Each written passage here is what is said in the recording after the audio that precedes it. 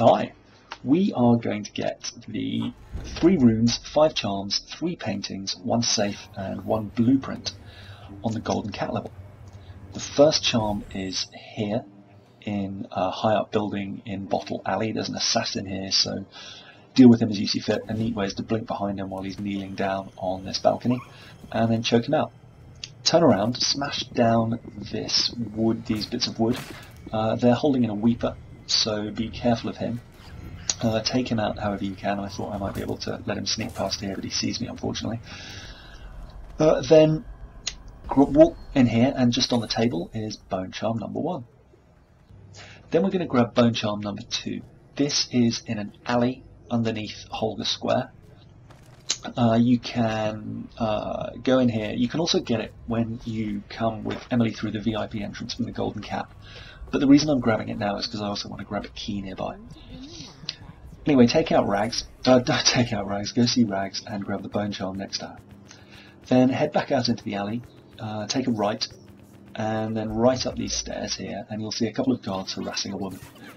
Deal with the guards however you see fit. I put sleep darts in them. And then speak to this woman, who will reward you with a key to her employer's house, which is a strange reward however you look at it, but who am I to look a gift horse in the mouth?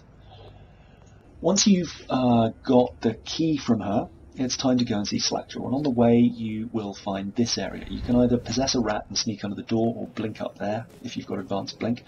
There you can grab a blueprint for incendiary bolts, and also the Distillery reserve key, which will open up a couple of areas.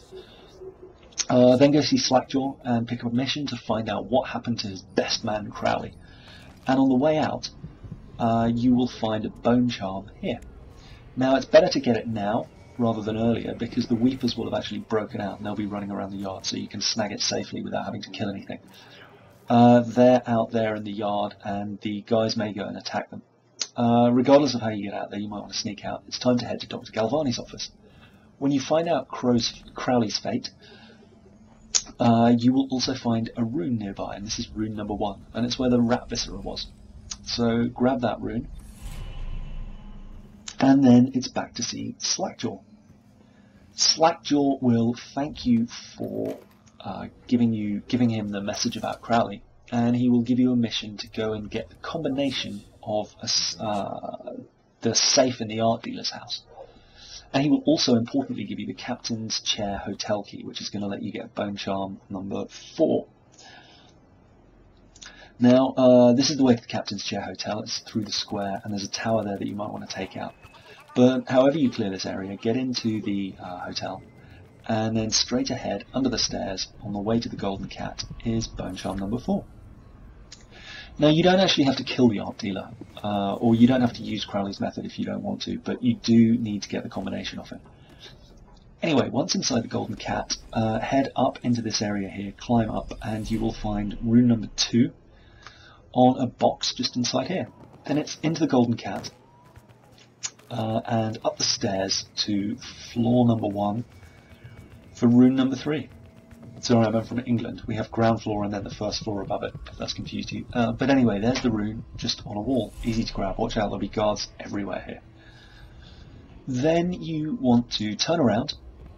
We're going to go for a Bone Charm, and you want to blink up here, through this door, for which you'll need the Golden Cat Master Key, which you can get off the Madam, who you'll find wandering around. She's usually in her room. And grab Bone Charm number 5. Once you've got this Bone Charm, don't forget that chest, which has got a lot of valuables in it. Head up to the dormitories where you save Emily.